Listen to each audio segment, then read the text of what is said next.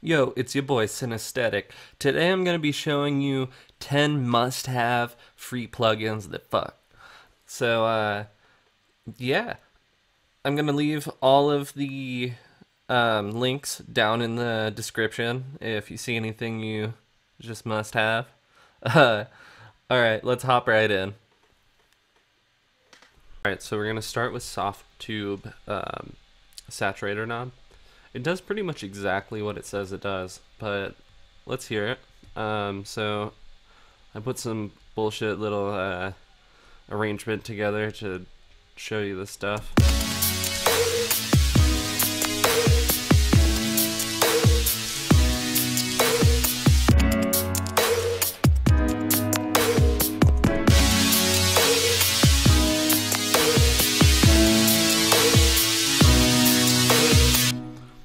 So yeah, you can hear that it's just warmthening that sound up, making it a lot stronger. If you turn it up too high though, it really distorts the sound, so you gotta be careful.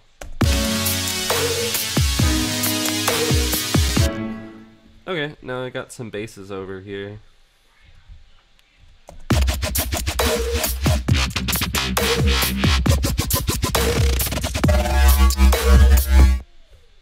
So let's try throwing a saturator knob on there.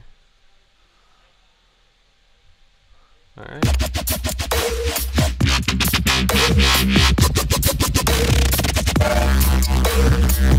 Too much.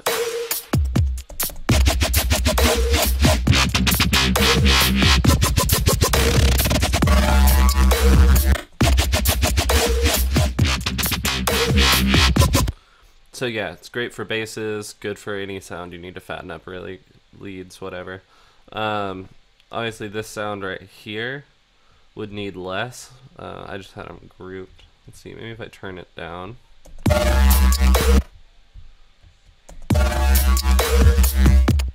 There you go. Okay, so now let's move on, because that one's real simple. Alright, so now we're moving on to everyone's favorite, OTT. I'm sure you're all familiar with this plugin. I like the Ableton version better personally. For some reason I think it sounds better, even though Steve Dudok claims they're exactly the same. And I like it because it's not, you know, it's less bulky because it's not a third-party VST. Anyway, this is great for, especially for people with different DAWs. OTT stands for over-the-top compression. So let's listen with it off. Let's listen with it on. Now that makes it quieter in some cases, so we're just going to turn up the output gain. Ooh, 11, that's a lot. And you see it makes the sound a lot fuller in the frequency range. That's because it's multiband dynamics, or multiband compressor. So you have the highs, mids, and lows all being compressed downward and upward aggressively, and you can move around how much upward and downward compression is on the sound.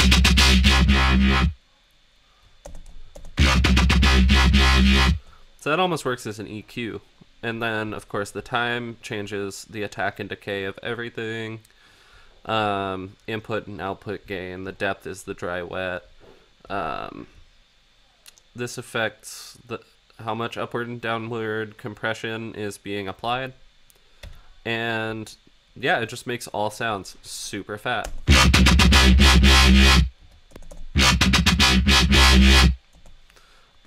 Sometimes it's a huge difference, sometimes it's a subtle difference. It really depends on the sound. This one already has the multiband compressor inside of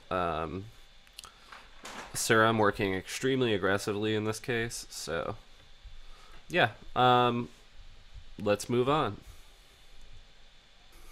Alright, for our next plugin, we got Wider, developed by Infected Mushroom and Polyverse. It is a spatial widening plugin. It increases stereo width by using all-pass filters and comb filters, which is why it's said not to cause phasing issues on their website. But I've heard a lot of musicians say the opposite, that it does cause a lot of phasing issues. So I'm not sure which is which. I've had to be a little fucky sometimes, but usually don't run into issues. I use it all the time in my work, so let's go ahead and sample it. Let's throw a wider on these melodic parts. Okay, let's have the drum beat play too. Yeah, so this is wider at 0. We'll turn it up.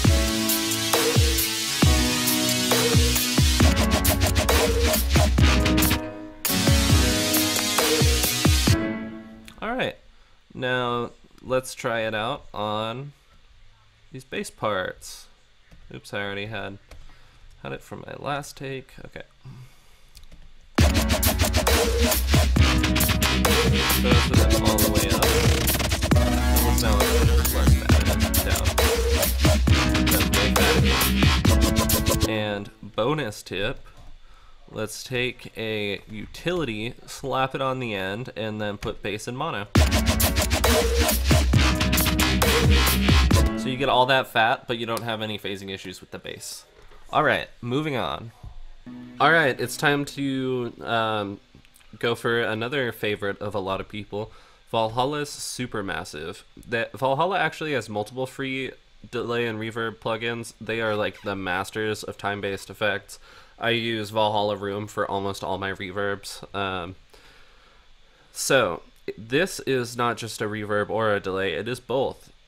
Here you have the length of the delay or decay, and then the warp all the way to 100 is pretty much a reverb, and all the way down is a delay. And of course, reverb is just a bunch of delays that get quieter and quieter, so it makes sense how they did this. Let's listen to it.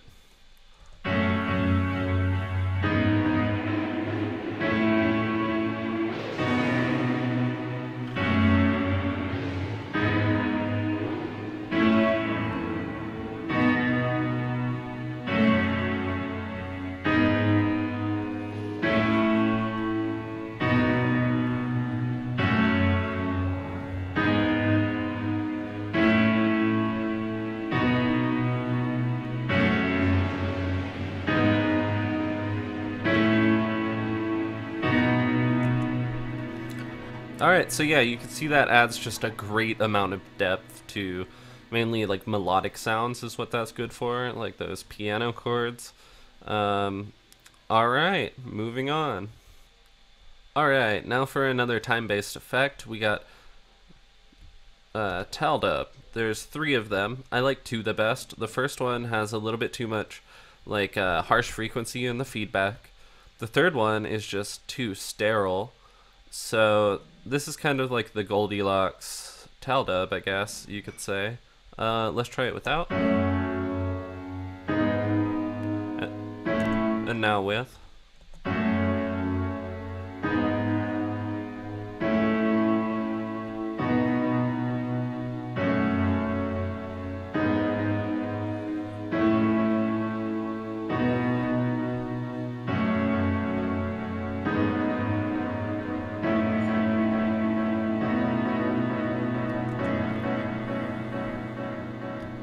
I also really like this plugin for vocal one-shots. It makes just like a really cool dubby sound.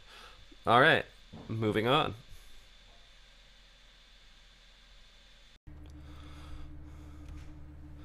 It's getting chilly here in Northern California, so I had to put a sweater on. Don't be alarmed.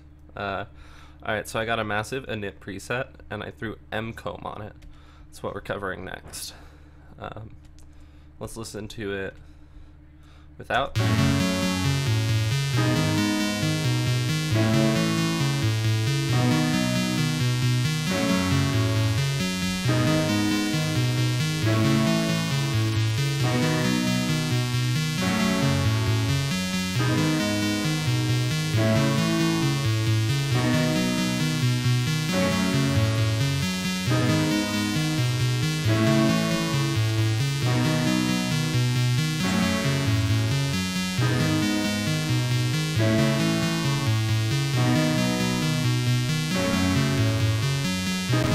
So yeah, MComb is a comb filter. If you don't know how comb filters work, I'm not an expert, but essentially they take all these notches in a harmonic sequence, and those notches go out of phase with each other, and so it creates all kinds of resonances. It can either make a sound hollow from like the way it puts them out of phase, or it can make them sound really metallic and resonant. So it's really cool for making certain kinds of metallic sounds, especially metallic basses and dubstep. And like if you automate it, you can make some really cool effects in trap music. Yeah, let's actually try it on a bass now. So we'll take this bass and here, let's loop it.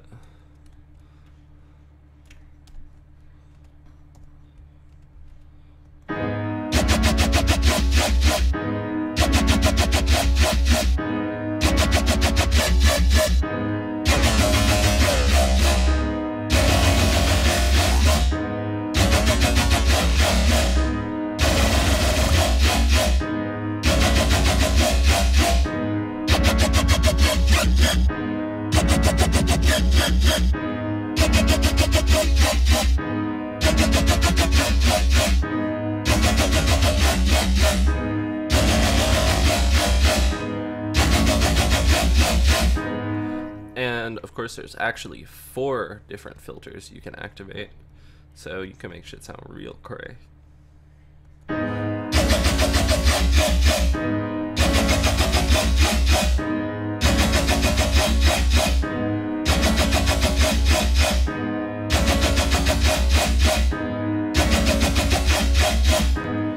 Okay, and then of course you have like feedback, frequency, panorama, all sorts of good stuff.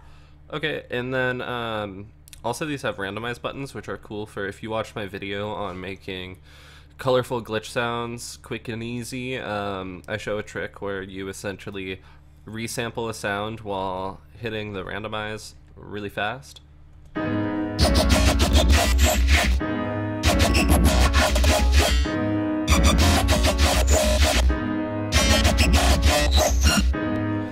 So that didn't sound too great, but if you do it a lot, you can really pick out some golden ones. But anyway, yeah, this is MComb. It's one of the only comb filter plugins, actually, at least that I can think of. Drop them in the comments if you know more, because I want them. So, moving on. Alright, so here we have MAutoPitch. Essentially, you just pick your scale type and then what key it's, or yeah, what key, and it auto-tunes. And you got your speed, lower speed's more natural, higher speed's more robotic for that like T-Pain effect. It sounds a little different than auto-tune, but I kind of like that, and sometimes use this over auto-tune for like artistic effect. And also, it's free, so that's really cool. And the width knob, for some reason, makes sounds sound crazy. So, yeah, I highly recommend this, but I'm not going to really show you how to use it today. You can look more into that elsewhere. Alright, so next we have Vital. This is a really cool synth. It's got 4 oscillators, 1 noise and 3 regular old oscillators. A bunch of envelopes, a bunch of LFOs that you can like custom shape. And the one thing I don't like is that you can't have it do triplets and just regular tempo, but it's pretty cool. There's lots of settings here for delay, smooth, stereo, whatever. Macro knobs. You got tons of wavetables. I imported the ones from Massive and Serum actually too, which is pretty cool. You know, these can all do wavetables. They have all sorts of interesting like spectral warp and other warp modes. It's actually way better than Serum for FMing. I mean, I like to use FM8 for my FM needs, but this is a close second. I use this sometimes too. And then it's got, you know, tons of great internal effects. I actually like the time-based effects in here better than in Serum. Like, I really don't like the Serum reverb, I'm not gonna lie to you. Alright, now here's a new one from Cymatics Origins. It makes sounds sound vintage. It has saturation, it has flutter, it has this filter that I'm not exactly sure what it's doing. You'll have to read more about it. It's got white noise from like reel-to-reel, cassettes, vinyl, and chorus. So let's play around with it on this piano.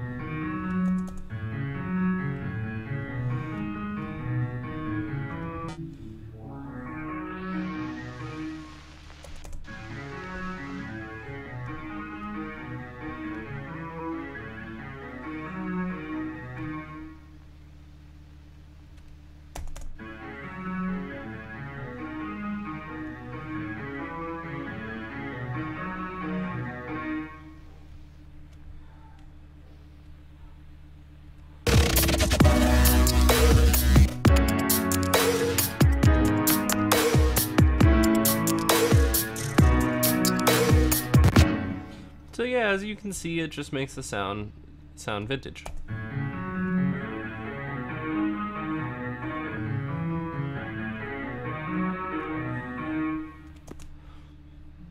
Alright, and for our 10th and final plugin, let's go for Spitfire Labs. I just replaced that piano and turned all the effects off.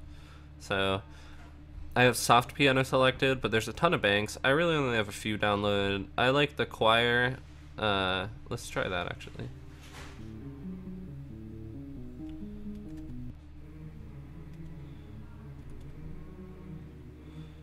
We should turn the arpit off.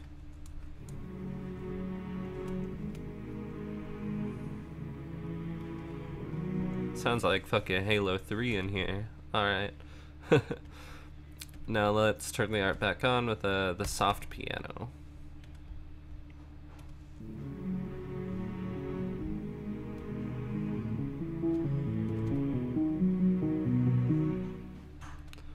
Oh, let's turn the velocity back up.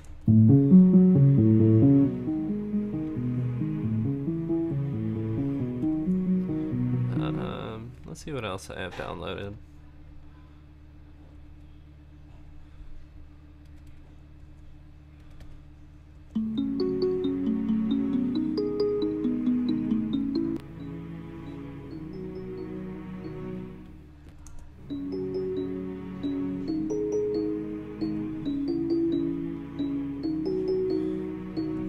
So yeah, there's a lot of beautiful sounds. A lot of them are really good for like ambient stuff and kind of cinematic stuff. So yeah, that's been all 10. Alright, thanks for watching. Make sure you smash that subscribe button so that you don't miss any more of these episodes. There's going to be a new one next week. I've been pretty much weekly with them so far. And yeah, all the links to everything I talked about today is down below. There's also free Ableton racks on my website that you can download. There's also links to that down below. So rock on, dudes. Catch you later.